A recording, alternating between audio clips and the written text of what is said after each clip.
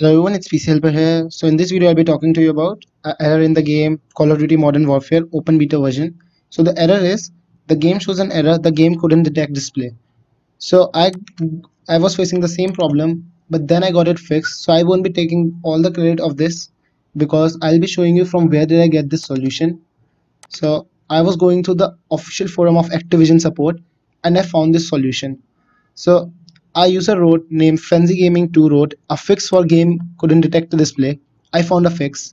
Go to display settings, go to advanced scaling settings and turn it off and boom. So this user just wrote this one line. I applied this in my game and it worked for me. So I can't show you how to do it in actual gameplay because I might receive a copyright strike from Activision because I don't have permissions to do so. So all you have to do is go to a display settings, go to advanced scaling settings and turn it off.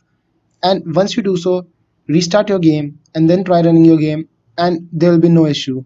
So that's a quick fix. That's how you can fix this error. So if you found this video helpful, please hit the like button below and also don't forget to subscribe for more. Thank you and have a nice day.